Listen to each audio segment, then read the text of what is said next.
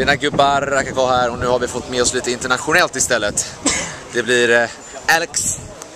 How are you doing? From right now compLexity. Earlier we've seen you before you were CGS manager there for Dallas, right? Right. General manager, and also before that Jack's Money Crew. Jack's Money Crew, yeah. Yeah. The good old days. As we realized yesterday, you have a lot of fans still. All right, so just lost, kind of maybe not in the best mood right now, but well, you look like you still got the energy. So how is the team doing now? I mean, I know you guys just lost against Fnatic, but you guys played a good game against WeMay Fox. Mm-hmm. Yeah. You know, if we beat Alternate, I think we'll move through, and a top 8 I think would be more than people expected out of us. We really want to get, you know, at least top 4. So it all runs in this Alternate match. So is the team upset that they lost? Yeah, but we're still in it. So how is it now?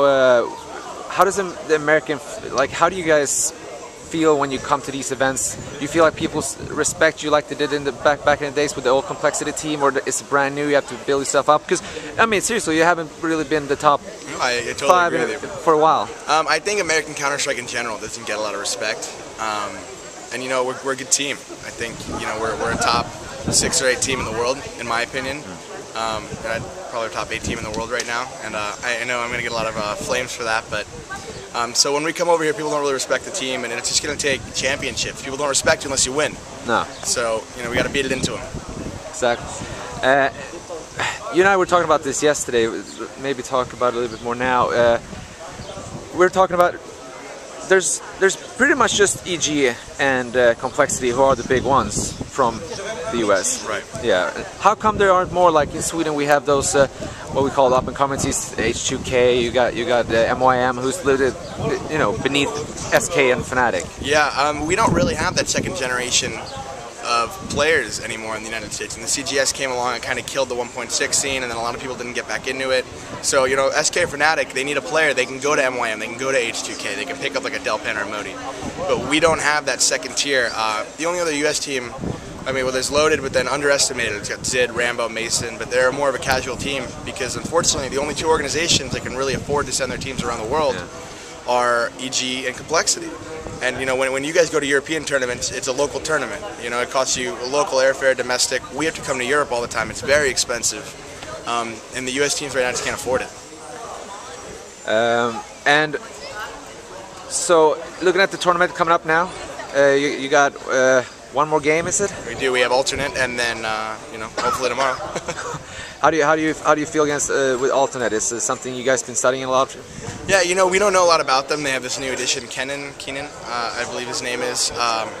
We feel confident. I think we're playing really well. I think we played not very well against Fnatic. You know, we played kind of like shit. But realistically, that match is a lot closer than 22-8. You know, we lost 16-8. It really should have been 16-12. You know, 16-13. We got eco'd. They're a fantastic team. Fnatic's they're really strong. But I think we're a good enough team to take down Alternate. I think we're a good enough team to move into day 2 and, you know, hopefully do some damage. Assuming you guys go through and win against the Alternate now, what is your dream, like, opponents to make it all the way up there? What do you want to see if everything goes your way? You know, I'd like to play one of the French teams first. Not a knock on them, but David, XP3, plays against them all the time. We're probably the most familiar with their tactics.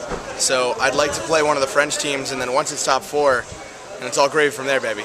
All right. So, I mean, whoever we play in top 4, I just want to stay away from MTW. The way they're playing, they physically scare me. Give me your dream lineup as an end of this interview. Like, if you would, any play in the world. That could be a super big fanboy. Yeah? From that's currently playing. Yeah, well, yeah. Let's do currently playing. You know, I like my team that I have right now. That is your dream lineup. I mean, if in the U.S., for an American team, this is my dream lineup. You know, when I got home from ESCA as a lane we didn't do well, I immediately put this team together on paper, and I called Jason Lake and Jason Batts, and I'm like, we need to do whatever we can to get this 5. Okay. So within my country, this is my 5, and you know, if I was to build a European team, I would, you know, throw in like Get Right, Forest, all the normal ones. I think you know, Wally and Robin, they're friends of mine. I think they're good guys. I'd love to have them on a team at some point. I think Modi, from what I've seen, is an unbelievable player. I don't think he gets the respect he deserves. So, Robin, Wally. My European would be Get Right Forest, Wally, Robin, and Modi. All right, there you go. Total fanboy. Write it down. That's Alex or Jax from right now. compLexity. Thank you. Cheers.